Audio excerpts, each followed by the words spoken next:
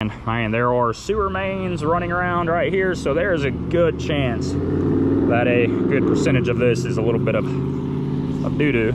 Welcome to the fascinating world of traffic signals. Tonight, I want to go over what we're doing at this intersection here in D'Iberville, Mississippi, and what we have to do here on this ongoing project from Hurricane Zeta. We are going to be upgrading all the vehicle detection to the new Iteris Next system. And plus, we are going to be adding some FYAs where these doghouse signals are, and we will be swapping out this enclosure. Right now, they have a 12-phase cabinet. You can make this work with an FYA, change around some jumpers in the backboard, and we can change the outputs down here to 9 through 12. But since they have PEDs here, there is ways to run it in compact mode. You can make it work.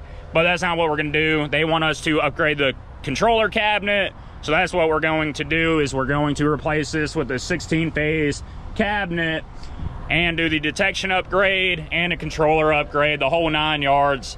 And then the existing signals here at this intersection will stay. Besides those doghouse ones, we will replace with the FYAs. So they have called us out here because they say detection's not working properly here.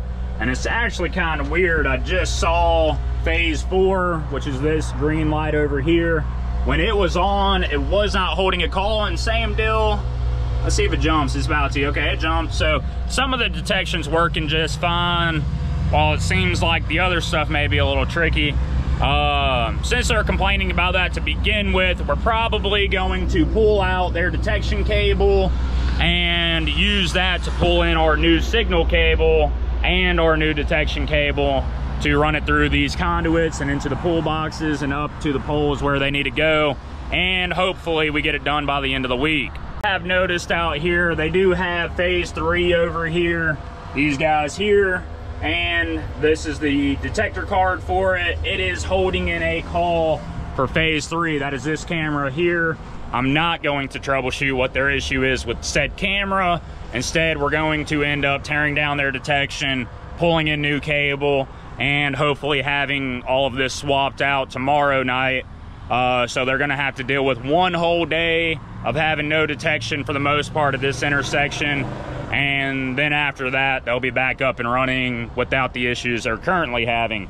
So win-win for everybody. It's just gonna suck for one day because we are not going to get around to upgrading every camera and this cabinet tonight. But we'll definitely get that done tomorrow night and get all the cable pulled and maybe even up the poles and ready to go. And make it real easy and real simple tomorrow. First things first, we can go over a few comments on the last video. A lot of y'all have asked about the lights on the work truck here and why we use green and white. Well, I want to say green's the highest visibility that you can see from the furthest distance. Yes, we also use amber lights, but we order those, and we did have them, and we were one of the only ones around on the coast with them for a while, and now a lot of other people have started going to the green and white strobes because they are very high vis, and we are working on the side of the roads, in the road, very often. So the more light and the more protectant that we have, the better. So that is why we use these green and white lights. That was a big comment on there. Did you use your gunner? No, did not, thankfully. Never had to. Hopefully we'll never have to, but I do carry it to keep myself, my guys, and my family protected, and very much advise anybody else to do the same. Another comment we had was about these boxes here. Somebody asked about these stainless steel. They're not stainless steel. These are actually aluminum enclosures, the whole 9 yards, and they do have a little vent fan up here and a dirty filter, but this filter is supposed to be swapped out every few to 6 months or so, maybe every year. It depends how bad of an area you're in. But if you change out that filter, it does have a good exhaust and airflow after that. And all of this equipment is NEMA rated, meaning it should be able to withstand up to like 145 degrees Fahrenheit, maybe 165 degrees Fahrenheit. So that's like an overcooked steak. All NEMA equipment is supposed to be rated for that. Fade, you asked, what's your favorite span wire or mast arm? Love mast arm because it's not a lot of maintenance. So it's a little more expensive up front, but you'll spend a lot less time dealing with maintenance issues. span cable, and every time you have rain, storms, things like that, it'll kick things out of whack, and it is a lot of more maintenance. So mast arm is my favorite, but a span intersection, especially a temporary one, we could have an entire intersection up within a week.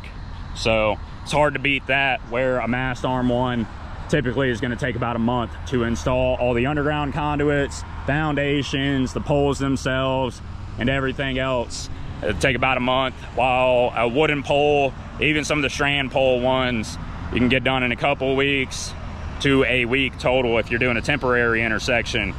If you're enjoying this video, make sure to hit the like button, make sure to subscribe. Also, members will get the videos early. Let's get right back into it. How come the state doesn't invest in protecting the signal cabinets with barriers? So certain areas, they will have like bollard poles and things kind of protecting cabinets, protecting poles. If it calls for that, if they're close enough to the road or somewhere where it's 18-wheeler traffic, but they typically won't spend the extra, especially for like pedestrians and crosswalks there. They're not trying to add poles right in front of where somebody's gonna walk into this crosswalk. Right there. How's it going? But that's typical. That's most of the comments. Let's get into the work night. All right, so as bad as I want to start just tearing out their old detection cables, I'm gonna kind of feel bad doing so, especially just something can happen where we don't actually come out here and finish up tomorrow. I don't want to make them stand the entire weekend without detection. So my plan is going to be, there's an Opticom right here on this shaft here, or on this mast arm. I'll remove the cable to, and an Opticom on this mast arm over here. I can use that and pull in a string with that Opticom cable and our new cable, and then pull those cables back to the cabinet, get it back in here. I gotta replace it anyways in a new cabinet, so I don't need to really land that. That won't affect traffic or anything like that throughout the day. So I think what I'm going to do is remove the Opticom cables, pull them out, get our cables where they need to go, and then pull the Opticom cables back to the cabinet. I'll roll them up in the bottom for now, and then when I actually replace this enclosure, rewire up the Opticom cables, and then we'll actually, you know, take out the coax and the power cables to those video cables once we get new cameras up and going, just in case if anything happens tomorrow and we don't come out here and finish. I think that's going to be the best route to go. I'm going to now locate which Opticom is that one in the cable and which one is over there, and I'm gonna get it cut free, get a string from here to this first pull box, and then start doing everything around the intersection and get strings going in. And then my guys will be out here a little bit later. I have them looking at something else right now, and then they're gonna come out here and meet with me, and we'll pull the cable in. Yeah, check that out, dude. That's a Lamborghini, I think. Don't know nothing about cars, but I know that one's a lot faster than the ones I own, and looks a lot better too. So sounds better too. Oh, we're taking a right turn now. Look at him go. Woo! Hauling butt, dude. That thing takes nothing to get up and going, huh? Hey man, one day on YouTube, if I make enough, maybe we'll get a Lamborghini. Not at all. I'd rather go get a house, but pretty awesome to see around here. All right, so first things first, this is all the Opticom cable here, and maybe a little extra, but I'm gonna go ahead and start removing all the zip ties, get it pulled out from the Opticom device up here at the top of the cabinet here, and luckily they're labeled, and gladly, this cabinet was installed by us back in 2012. Looks great, everything's labeled and marked, hoping the quality of work held up and these underground conduits are still great out here in the field, and this should be a real easy pull tonight. So go ahead and get all of these zip ties cut, a pair of flush cutters here, and we will start routing out, figuring out which Opticom goes where, and then get them pulled out of the cabinet, tie a string onto it, tie our cable onto it, and pull it the directions it needs to go. And then we can pull the Opticom cable back into the cabinet. And these are for the emergency devices where fire department, police, ambulance, they can use it to get a green light a little bit quicker at these intersections. That's what the Opticom devices do. So I am gonna have to remove this guy out of the cabinet and put it into our new enclosure once we get to it. So I went ahead and disconnected the wiring harness. I'll have to remove the wiring harness itself as well and get this installed into the new cabinet once we replace it tomorrow. That won't be on this video here today, but harness is off, this device is off now, and I can go ahead and start taking off and removing the Opticom cables themselves. Also guys, let me tell y'all, Tough Built sent me these screwdrivers, and so far I'm really enjoying them. I was just about to go buy another Klein screwdriver because mine just doesn't seem to be working well on the Phillips head side anymore. But this guy right here, I think this set's about to just become my new set of screwdrivers, especially any free tool is better than one you got to pay for. So I really do appreciate that, Tough Built. Box we opened on the Look at this guy. And I mean, they have like caved this thing out. There's like 30 roaches right here, a bunch. Almost want to get a shovel and start tearing into it. All right, start getting some of this cable out. Some real jacks. Down. Let's do this. Protection cable, Cat 5. Stacks of it. Radio. I think we can make work. Not as much concerned about pulling a cable out of that, but we'll probably fish tape it to this pole and fish tape it to the poles per se. Just get the cables to the pool boxes themselves. One should be going across the road to that guy, to the pool box, and we'll get our cable out. Then the other one should be going to that pole there. So we'll get our cable across the street, drop off the 5 conductor and one of the Cat 5s there to this pole, and then we'll just pull a 5 conductor or a Cat 5 over to that pole there. And then we'll just fish tape from boxes to pole itself and get it in there. Source of the roaches right here, good old sewer drain, and probably a lift station right here. Oh, gross. Dude, I had to do a card rack in Hattiesburg, and picture the cabinet being 4 foot from a sewer drain like this the whole time. That was the quickest card rack, probably an hour and a half tops, dude. I was just running through that thing to get done. It smelled like dookie. I watch vehicles as you cross the street. They like to run you over at a red light. Cool. Get these pool boxes open, and then me and him are gonna start pulling cable. Going ahead, I got this box lid open, got the pole open, went across the street already over there, got the same ordeal over there, opened, everything ready to go. He's gonna be tying on that cable, all the ground cable, Cat 5, the 5 conductor. 5 conductor needs to go to this pole and up to the doghouse signal up there in the air. All that will be dropped off here at this side of the pole, and then we'll pull off enough slack out of one of the Cat 5s and get it over there for a new camera up top. Should be a pretty easy pull. Everything in here looks pretty good. Whoever did this previous install did a fantastic job. Obviously it gets dirty over time, but it's what you got to deal with. You know, I'm only saying that because we did the previous install, but we're gonna make this happen. Should go fairly easy. Once he's ready, he'll holler at me and I'll identify which Opticom cable down here in this pull box to start pulling out. And we also have a string attached to pull it back into the cabinet over there to keep them up at this intersection. All right, so it's this Opticom cable here we're gonna pull out, and that's actually going across the street to the other side. Let's go ahead and start pulling this cable out. Going very easy. It's a little wet though. Should put some gloves on, maybe get a better grip on this cable, but not too bad. Our extra guy done called out on us tonight, or maybe running behind, so would be nice to have an extra hand just to feed the cables to him and then help feed it to me. Again, you always got to match their pace. If you start walking with it, he won't be able to keep up, meaning you will struggle more. I've always said feeding is more difficult than pulling.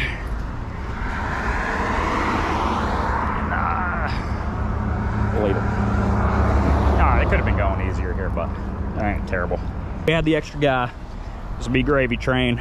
Tell y'all what. Head of our cable is about to come out. There it is. It's our cable there. And just gonna get a little bit out and cut the string out because that's a pain to follow with all the time. Cut the string there, and we'll end up just tying it back on once we get across. We'll get it set. Make sure to always tie your string to something. It could be other cables, it could be whatever. Just make sure if you're putting string in a pull box, you tie it off so it don't get pulled back in or pulled out some direction. We'll tie that real quick. So now I want to get measurements. I already know from this pull box to this shaft, you're looking around 6 feet, 7, maybe 8 feet. By the time you go down, back up into the bottom of the shaft is 17 feet. And then every step, every stride you take is gonna be 3 feet. So come over here, stand beside the shaft, start walking out. 4, 5, 6, 7, 8, 9, 10, 11, 12, 13. 13 to the bottom of the head, don't get ran over. You got 13 times 3. So you got, what is that, like 42 feet? I'm probably wrong. Probably 39, my bad, I was off a little bit. 39 feet plus your 17. And then plus give yourself about 6 to 8 foot. You're gonna give it 8 foot of slack coming out the head. That's gonna be 64 feet. We need 64 feet coming out the bottom of this pole. So we're gonna pull another about 78 feet. That'll be enough to come out here, go up over to the signal head, and we'll pull a little extra on the Cat 5 because we got to go up 6 to 7 feet to the camera, plus leave a good drip loop up there. So we will add a little bit more to the Cat 5 there, and then we will pull a bunch of extra slack on the other Cat 5 and tie it to this Opticom cable on the ground and get it over to that direction. All right, got all the slack out we need to get to the pole closest to us, and then gonna work on getting some slack to go across the road and go to the pole over there. So pretty easy pull, should be done somewhat soon, and then we got to hit a different intersection on not cable but other work. Probably not going to show much of that stuff tonight. This will be the majority of the video, pulling the cable here. And tomorrow night y'all will see the enclosure swap and getting some of these cameras swapped out and the head swapped out here at this intersection. Would you look at this? This thing would pick you up and crawl away with you. Ooh. I don't like living in a world where these things exist with us. Y'all folks in Australia don't know how you do it. Looks like a banana spider is what I assume it is. Yeah. I mean, if you don't like that, dude, you really wouldn't like a hunt. No, that's the Australian one. Yeah, I've seen the videos. They're like dogs.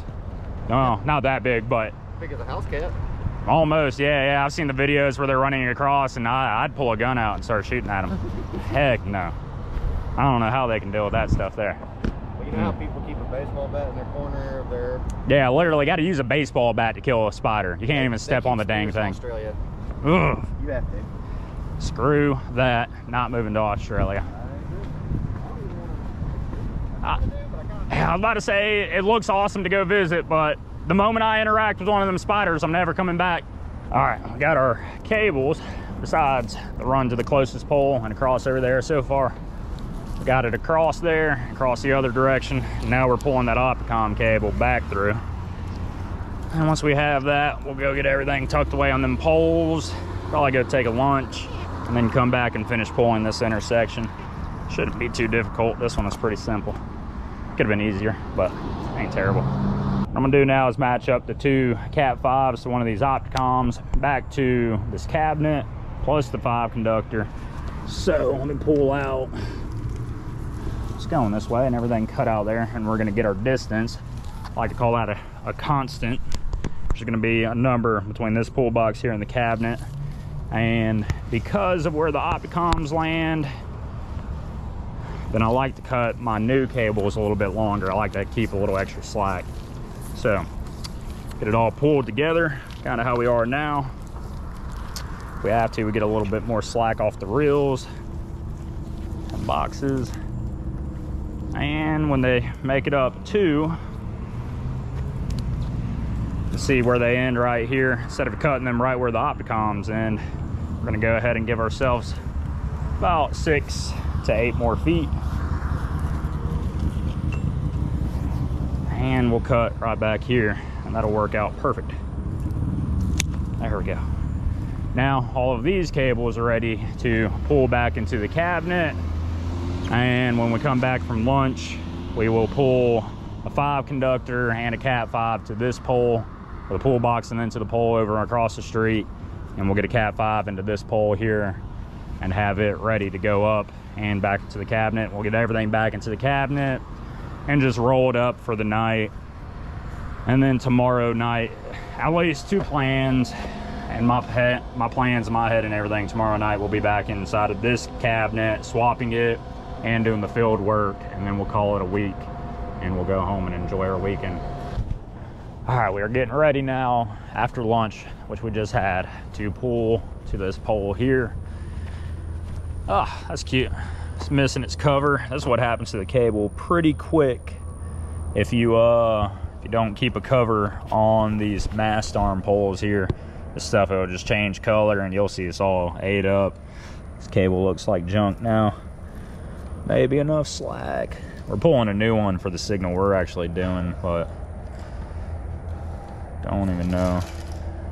I don't even want to sit there, and it's going to end up catching on the shaft itself and probably going into flash if I mess with it too much and leave it tucked away. Maybe we may add one later.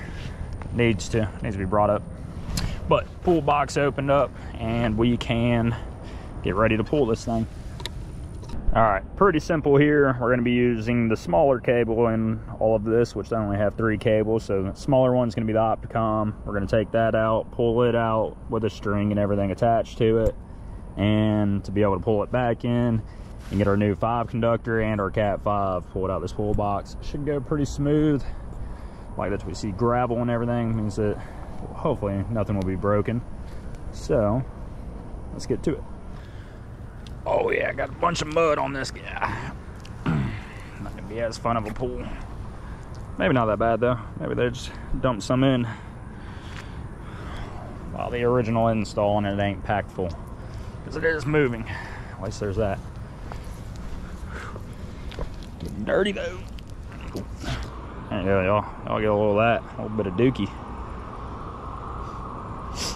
Ooh, yeah, that smells great. Just kidding, guys, it doesn't smell like dookie. Definitely looks like it though. Boys, long pull, and we're getting close to the head of our new cable to come out. It's right there in the pipe, I can see it. Let's grab that.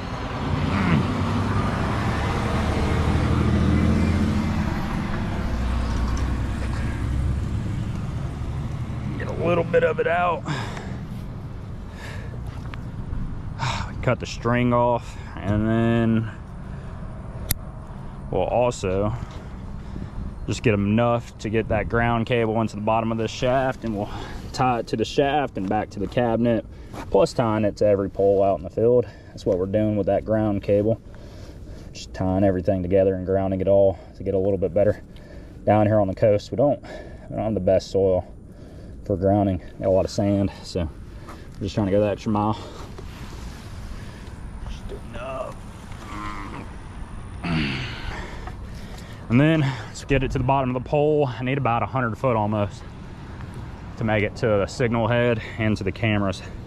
So I did the math, that was about 90 feet or so with the verticals. So this stuff, it looks disgusting though.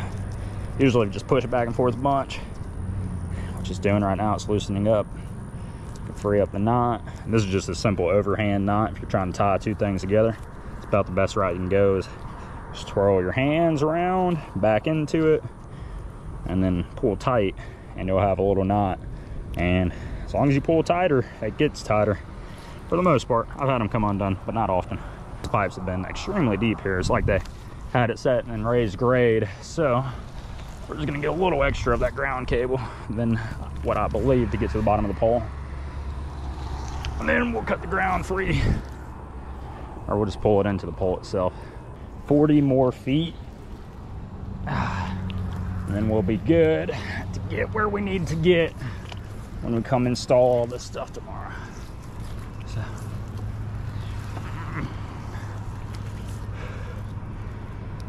23. Some 3 big pulls up, which already did one.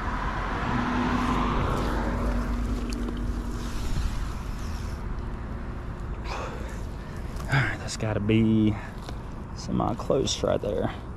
1604. Let's pull an extra 6 feet to just be sure.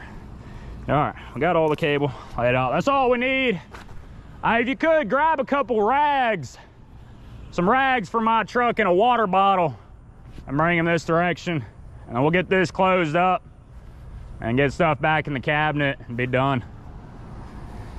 I say done. We'll be done at this intersection for the night. We're not down to that diverging diamond and finish up the signs there. We'll go pick up the bucket truck, get them signs done, and then probably just call it a night. And that one Cat 5, let me find my short one. And if it's enough, I probably won't pull more, but I think that's this guy. Yeah, I'm gonna get like, all right, something like that. That's gonna be plenty enough. And let's see this ground. Yeah, probably ain't gonna make it to the pole, but it'll work out. We'll end up cutting it and Kearney and everything right there. So just roll up the extra slack of that in the pool box, and let's roll up this Cat 5 that's going to go into that pole and just throw it in the pool box too. And then I'll just roll up all this in the cabinet for now and go hang some signs and get out of here. Alright guys, we have successfully pulled all the cable we need to pull for the video detection for the new FYAs. It's rolled up inside of this enclosure, good to go, and going to be ready to swap this guy out tomorrow. Hate doing it on Thursdays because we work 410s and Thursdays are our Fridays and the weekend. Anytime you do a cabinet swap, you kind of enhance the risk of having a call out or an issue with it. But I don't have anything else planned at this point to kill just a Thursday and then come back and do this Monday. So plans are going to be to change this around unless I think of something different, but not a lot that I can think of that's going to be different. And for the rest of the night, me and him are going to go down to that diverging diamond and get all the signage changed out. We only have like 3 signs left to change there, so we'll go take care of that and call it a night. Sucks when people call out, you know, it leaves you down a guy, but it is what it is. We still made stuff happen, got all our cable pulled, and we will have a productive tomorrow night. So as always, I do appreciate you guys, and thanks for watching.